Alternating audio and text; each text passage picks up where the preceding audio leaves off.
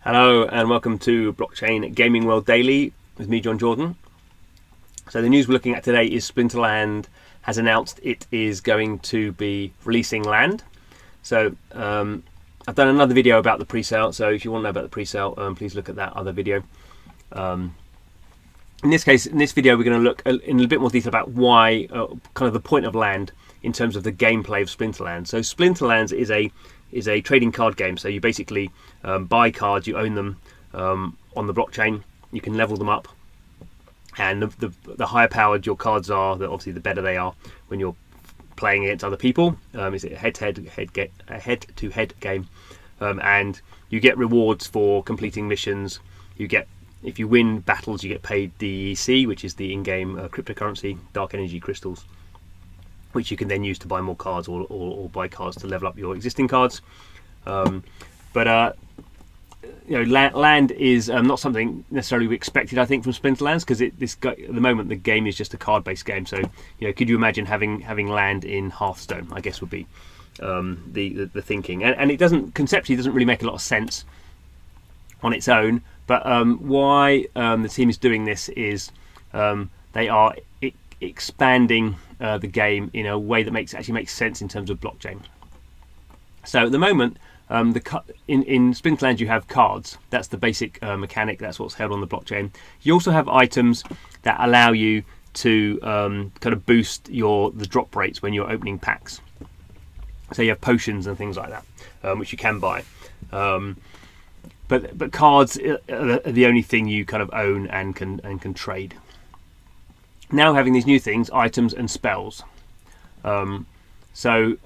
These will be used. So basically, when you're playing a battle in Splinterlands, you choose a summoner, which is kind of like the kind of class kind of hero, and then you choose your monster cards, and there's basically a rule set which you choose, and then all those cards get laid down in the order you put them in. But now they're going to add this ability to, once the players have chosen their teams, they will see the teams laid out on the battlefield, but before the battle begins they will have a fixed amount of time and mana to play spells and items. So these cards, then you can play them, and you can basically you've basically done your first strategy by choosing your creatures, your monsters, and your summoner, but now you can choose items and spells to try and, you know, obviously optimize the cards you've chosen, or try and kind of nullify some of the advantages that you think the opponent has. So this will create a huge increase of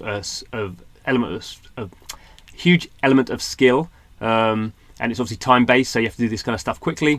But this is the important thing: these new item and spell cards will not be available to buy in these packs. Instead, they will be minted by players using resources and buildings that are harvested or built on their land. So the point of having land is it will be the way that you create these new cards, items and spell cards. So not only, you know, the point of owning land is you're going to get access to create these item and spell cards, which then you can then trade, and then that plays in obviously to how well you're going to do in the game. And if you don't have land, then you're only going to be able to buy these cards on the marketplace. If you do have land, then obviously you're getting the ability to sell them. So it's a way of kind of creating passive income in a sense. We're seeing that quite a lot with land sales now, where developers are thinking of ways of rewarding people who own land with some extra, whether that's in-game items in this case, or whether that's cryptocurrency. We're seeing that as well. So the smallest unit of land is a plot, and there are going to be different sorts of plot, 14 different ones. Okay, that's quite a lot.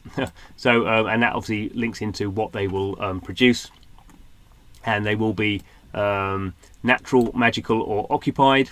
Natural lands means they can contain the natural resources which can be harvested and are required to build, upgrade and maintain the buildings. So once you have a building there, obviously like in real life, you have to maintain it.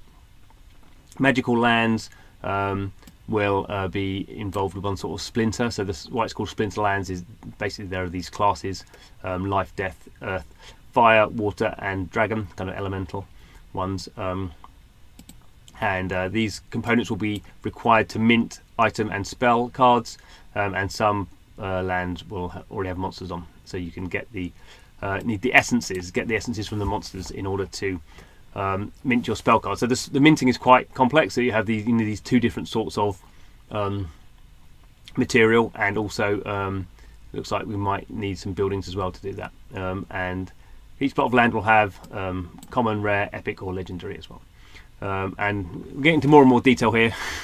I'm not going to go into all this detail, but we can see here there's some buildings, lots of different types of buildings. So there'll be some harvesting, refining, storage, and the important items and spell manufacturing. That's it. Most buildings will require some cards to work. So that's a way of retaining, getting people to retain cards. You're going to want some of these cards because you're going to need to effectively kind of almost like stake them, I suppose. And some monsters and cards are going to be better at doing certain things than others. So again, that's good. That's forcing people back to the marketplace to buy up these cards. So the point of having land is to provide a lot of new features, but also it kind of reinforces the ecosystem that's already in the game. And basically, the land makes everything, even the lowest common cards, become more valuable because they now have new utility. Buildings can be destroyed, and also we have these key buildings, the castle and the keep, which you don't build. They just kind of come on certain plots of land. They are permanent, and they will confer special benefits. It doesn't actually say what they are. We also got magical items, totems. So there's quite a lot going in here. Totems are only available as prizes in a raffle, and the raffle is how you get tickets for the raffle is through the pre-sale. Okay, so a lot going on here. Excuse me, and I think it does go to show that a lot of these blockchain games, we are seeing that even something like Splinterlands, which is a fairly well-rounded product, is looking to what can we do to get more players in, to engage our current player base in a stronger manner. And we're starting to see, I guess, some of the game design primitives that people are expecting. They have NFTs, characters.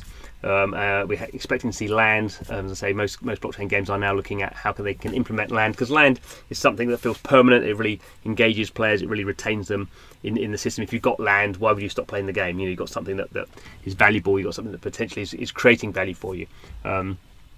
And these are the sort of things we expect to see blockchain games doing over the next few years. So good work from Splinterlands. Obviously, this is a design doc, so they've there's no time frame for when this is going to happen. The pre-sale for land will happen in November and December, but that's in a sense creating funding for this to happen. So we don't necessarily expect this to be happening in early 2021. I expect this. I guess we see certain levels of the land being produced, like we've seen with Axie Infinity. They have the land, and then slowly they build up functionality on that land as they do the testing. Blockchain games are difficult. They really are, and obviously the more features you add, the more complex it all becomes. Anyway, it's good to see innovation. This is what we want to see. We want to see blockchain games getting deeper and kind of becoming a different sort of game from what we've seen before. We've seen kind of quite a lot of simple games. We've seen quite a lot of attempts to copy existing kind of game designs, which is all fine. That's all the learning experience. But we want to also see innovation. So that's good to see from Splinterlands. Thanks for watching the video. This is Blockchain Gaming World. I'm trying to make sense of blockchain gaming. Please do subscribe to the channel if that's the sort of thing you're interested in. But thanks for listening to this video, and hope to see you again soon.